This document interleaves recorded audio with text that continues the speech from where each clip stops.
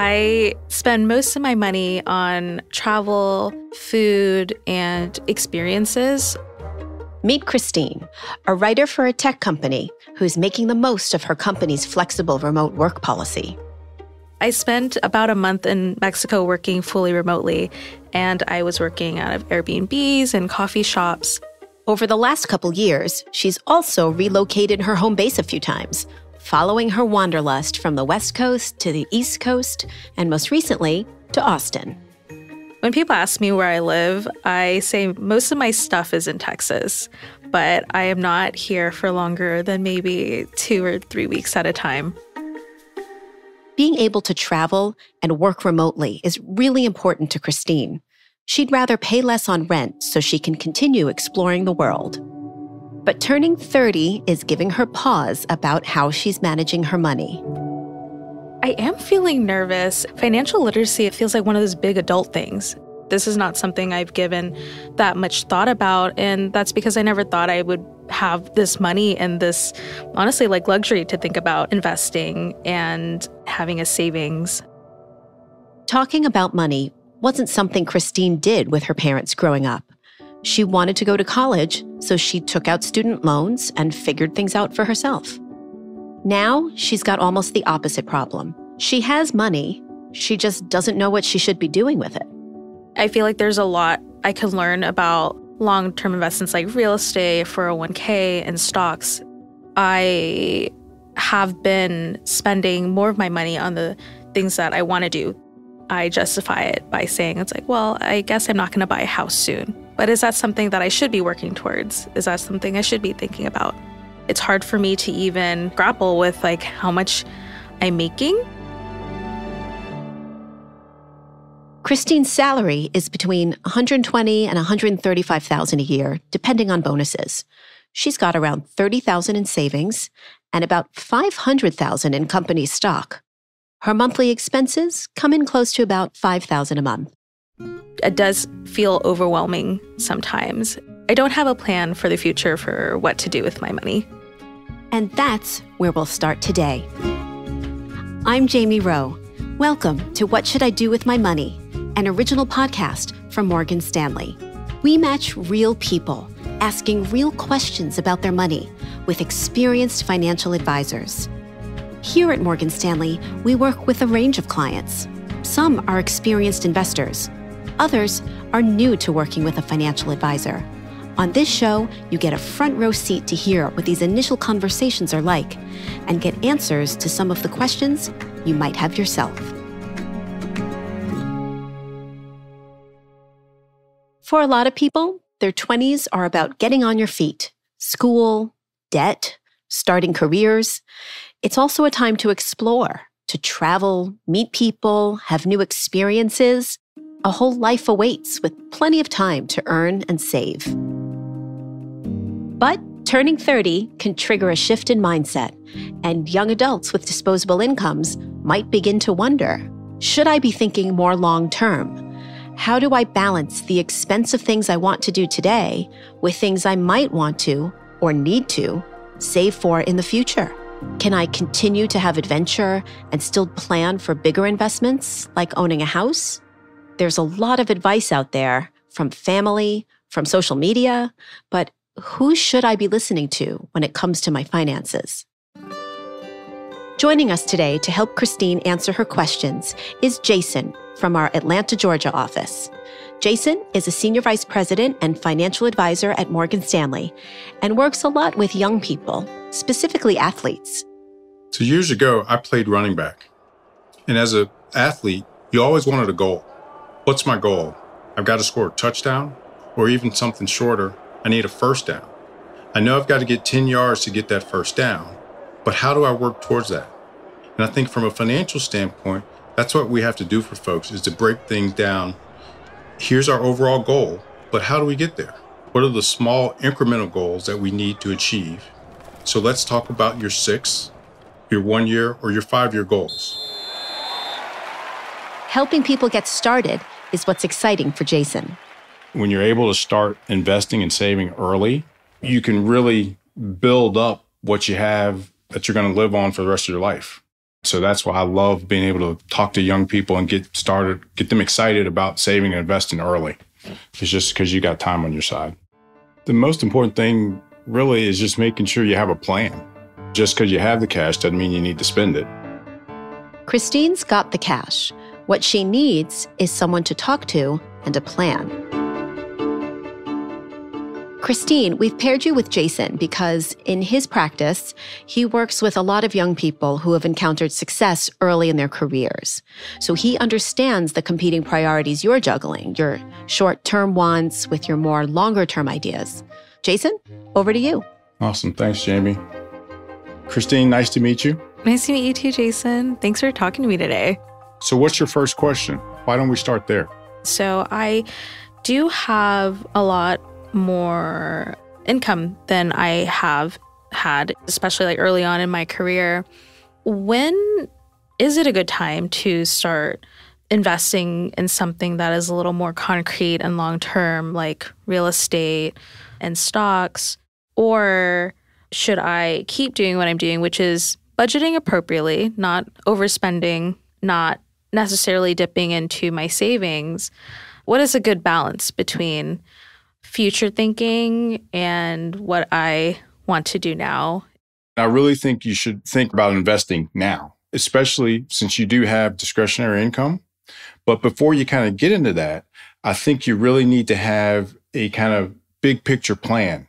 For a lot of folks, I say, hey, look, let's look at what you're making, your take home, and let's have 50% of that go towards your necessities, your fixed costs. And then maybe we'll have 30% of that go to your wants, some of that travel that you want to do. And then let's make sure we got at least 20% that we're going to save. And one of the things I try to stress for folks is, because the other question becomes, well, how much should I save? And for most folks, textbook answer is you should have 3 to 6 months of your living expenses saved up as your emergency fund. So if you're spending $5,000 a month, I would think you'd want to have 5 months worth of savings. So, $25,000 is kind of your baseline. That's emergency. If you're making more than that every month and once you get to that number, then you can start saving for other things. What we do for a lot of our clients is instead of that money going into your checking account or spending account first, we'll actually put it into your savings account first and then move over what we're going to spend every month. So once you've built good habits for budgeting and you've got the right amount of emergency savings, then that's the right time to start investing. What if I had like a list of goals? What if it was, I want to be able to take a year off of work and I might want to think about buying a house. And also I need to think about my 401k. And also I'm interested in Bitcoin as an example. How should I prioritize all of those wants and goals? You kind of have to make tough decisions of what's more important. And we'll do that together. We'll make a plan for your goals and we'll work towards them. Good example, you talk about wanting to own a house. I talk to clients about this all the time because I can remember when I was young, my parents were like, you got to buy a house. I didn't realize you buy a house, that also means there's maintenance and upkeep and taxes and all this other stuff. And so maybe that's not where you are right now. You're wanting to travel the world and enjoy Mexico and go to New York and all these different places. You don't want to worry about the water heater breaking or flooding your house or any of that kind of stuff. So again, that can be a goal, but hey, set up a bucket and we'll save a little bit of money to get there. But that's not high on that priority list. Instead, we can focus on some of your other goals, like introducing you to investing and making sure things like your 401k plan are in order. The pressures that you constantly hear of like, well, there's never going to be a better time to buy a house than now or save for a house now, etc. Is that then true? Because what I'm hearing is like it is dependent on your situation and what feels ready, right? And I think that's the internal conflict that I have. I'm like, I could potentially be like financially ready, but mentally maybe I'm not. How do I think about that? A lot of people would say, oh my gosh, the last 7 or 8 years, interest rates have been the lowest they've ever been. You need to buy a house. But I think you hit the nail on the head. You're not ready for it. And I don't think you should be forced into doing something. Honestly, given the price of the market and uncertainty of interest rates, maybe now isn't the right time for you. Ultimately, you're more focused on traveling and want to take into account other goals. I wouldn't beat yourself up over that. And again, if you're not ready right now, there's no reason to rush into it. That's good advice because there's a bunch of different components to readiness, right? And I think one big one is just I don't have a lot of knowledge and expertise. It feels like I'm just giving my money away to something where I don't know what's going to happen to it in the future. And I'll say this about money, right? Many times it's not about just dollars and cents, right? There is this emotional component of this that we really have to make sure that we manage and understand. That's also part of that whole education and learning how it all works. It's my job to help make sure you have a good understanding of what your options are available to you and to help talk you through your goals and priorities for the future. And together, we can make sure you achieve everything that you're hoping for. Yeah, I never thought about financial planning in that way, where it's not only just managing finances, but also managing emotions and expectations. Now that Christine has heard it from a professional, you don't need to follow anyone else's plan but your own. She's comfortable with the fact that owning real estate might not need to be one of her goals, at least not now. And she's ready to think about what her longer-term goals might actually be. How should I start thinking about my next goal or milestone that I want to hit or start working towards? So now we can look to formulate an investment strategy with your excess cash. We'll start that journey with the understanding of your time frame of how long this money will be invested, along with helping you determine your risk tolerance. We do this based on your goals. Given that you're young, have time on your side, you may defer to a higher risk tolerance. However, that choice is ultimately up to you and your comfort level. I have the tools that can help you understand potential returns going forward based on that risk tolerance level that you feel comfortable with. From there, we'll get into a discussion of asset allocation, then finally the stocks, bonds, or mutual funds that we'll use to implement the strategy. Another substantial asset for Christine to consider as part of her long-term planning and investing are her company RSUs, restricted stock units. They're not exactly the same as typical shares. They are a promise from her company to deliver a share of stock in the future once certain requirements have been met. Those requirements can be based on time at the company, performance, or other criteria. And Christine doesn't really know how she should be thinking about them. So, Jason, I have RSUs through my company, and it's, last I checked, at about $500K, but I haven't really done anything with it. For the most part, it is just kind of sitting there, and I don't know what I should do with it. Really, I'm just looking at it and paying taxes on it, seemingly. Okay, so an RSU is a restricted stock unit. It's ownership in the company that the company is going to provide to you once you hit some type of benchmark, or you've been there for a certain amount of time, as Jamie mentioned earlier. The benefit to that is the fact that you're having ownership in the company, and hopefully the value of that stock will grow. You're going to work really, really hard so that the company grows and you make more money. So you should take a look and really try to understand which ones are vesting or being fully earned, which means at that point, they become yours. And then you're able to cash them out or hold on to them. At that point, you can look to diversify if you like. Because again, with that restricted stock unit, there are certain ones that become available or become fully earned, and hopefully you'll consider to diversify because that would be kind of the next goal. Having $500,000, that's a very concentrated portfolio. You've got only one single stock. And based on what happens with the company is going to be what happens with that $500,000 that you have. So one of the things you'd want to do is take a look at how we can diversify this, right? And the reason we'd want to diversify it is we don't want to have all our eggs in one basket, right? It's just as simple as that. We really want to spread the risk amongst other companies, amongst other different asset classes. So then we're going to want to understand those tax implications, right? So we want to make sure we can help you manage that so you wouldn't pay a ton of tax just for the sake of diversification. Maybe we start to diversify 5,000 or 10,000 this year, and then maybe we do another 5 or 10 the next. And then that way we're not having all our eggs in one basket, and we can spread out the tax liability over time. A major focus for Morgan Stanley over the past few years has been helping clients better understand the tax implications of their investments. Advisors use tools to help ensure their clients have tax efficiency, which will help people like Christine determine the right timeline for diversification among other things in her financial plan. One thing that I'm also running into a lot is with the age of like Instagram Reels and TikToks, there are so many people giving quote unquote financial advice, especially to folks my age and even younger, of like how to make money fast. How do I navigate what is actual advice and expertise versus like who's a financial influencer? What tips do you have for that? I watch TikTok. I'll use TikTok a little bit, but when I'm on TikTok, I'm looking at comedians, I'm using it for something as just a diversion, but I'm not using TikTok for things that are really, really meaningful. Now, again, granted, there's some of the people on TikTok, some influencers that may have good information, but the problem with TikTok is it doesn't give you the ability to really dive down deep into a specific situation. And it doesn't give you many times pros and cons. Many times they're just talking about, hey, invest your money here and you make $1 gazillion, but they don't tell you about the downside of the risk. Financial advisors have a responsibility to their clients. Folks on social media don't.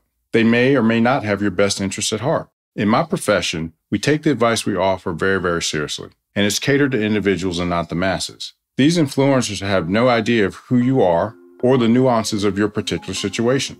I believe the best way to learn is with a few good old-fashioned books, then build on that knowledge with your advisor. And with that last bit of advice, Jason reviews all of what they've covered today. So, Christine, we've talked a little bit about budgeting. We've talked about some of your plans. We've talked about some of the things you like to do, talked about investing a little bit. But to summarize, I really think the first thing is we've got to go back to that plan to make sure you're spending within those ranges and you're starting to save. From there, we could really start thinking about longer-term goals and investment strategies. Yeah, that makes me feel a lot better. I knew that I was on a track, but didn't know if I was on the right track. And I think that having this conversation is steering me in that direction. So thank you so much. I feel a little better and not as guilty about wanting to do the things I want to do in the short term and the things I want to save up for the long-term goals. It does feel a little less scary and overwhelming. Well, that's good. I'm glad we were able to have this conversation, and I'm excited for you. So, Christine, now that you've talked to Jason, I just wanted to ask, how was that for you? It was a lot more casual and conversational than I had expected. Finances are hard to connect with, I think, on an emotional level. And so being able to talk to Jason and being able to talk about my goals and my challenges and also my hopes and fears, which I don't typically have a forum to do that, was super helpful and made me feel a lot better about thinking about money. I think the fears that I had around financial planning and planning for the future made me avoidant in taking a hard look at my spendings and how I should be saving. And so, yeah, it's not as scary as I thought. That's great to hear. And it's super common to go into avoidance mode, but that's the benefit of getting to talk to someone like Jason. What stood out to you the most after speaking with Jason? Did anything surprise you? I think just approaching it from even the baseline model of like how much I should be saving, things like saving and finances, it feels very overwhelming and I am not a numbers person. But breaking it down into starting here is better than not doing anything. It's a great point. What's the first thing you plan to do now that you are armed with this new information? I think I'm going to start the process of finding a financial planner.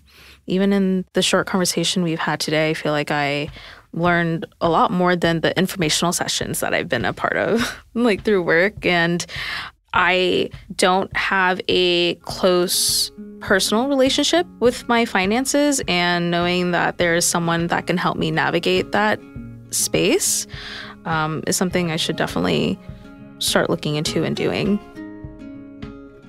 Well, Christine, it was a pleasure meeting you and hearing from you today. Thank you so much for taking the time to join us. Oh, yeah. Thank you for having me, Jamie. All the best. That's it for this episode of What Should I Do with My Money, an original podcast from Morgan Stanley. If you would like a deeper dive on what was discussed today, come see us at morganstanley.com/mymoney. I'm Jamie Rowe. Talk to you soon. This material has been prepared for educational purposes only. It does not provide individually tailored investment advice. It has been prepared without regard to the individual financial circumstances and objectives of persons who receive it.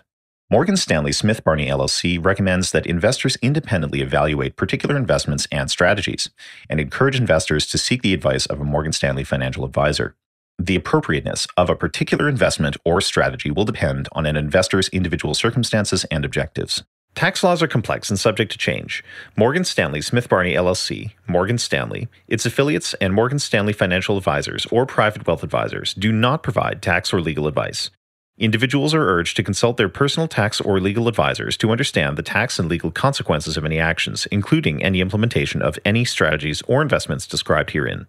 Morgan Stanley Smith Barney LLC is a registered broker-dealer, member SIPC, and not a bank. Where appropriate, Morgan Stanley Smith Barney LLC has entered into arrangements with banks and other third parties to assist in offering certain banking-related products and services. Investment, insurance, and annuity products offered through Morgan Stanley Smith Barney LLC are not FDIC insured, may lose value, not bank guaranteed, not a bank deposit, not insured by any federal government agency.